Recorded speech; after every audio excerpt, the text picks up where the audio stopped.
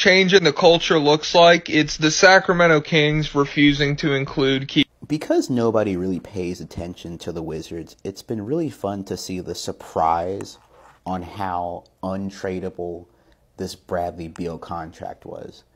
Not only is it one of the most expensive contracts in NBA history, Bradley Beal also had the only no trade clause left in the NBA, because the Wizards are one of the most incompetent franchises in sports, but they don't get enough hate, they don't get enough criticism because they are that irrelevant, that they fly under the radar somehow.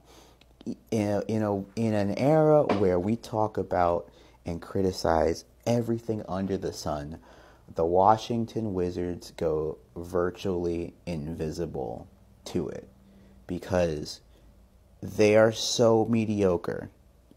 They are so irrelevant. They are so inconsequential that even making fun of them is a waste of time. Imagine that. That's crazy.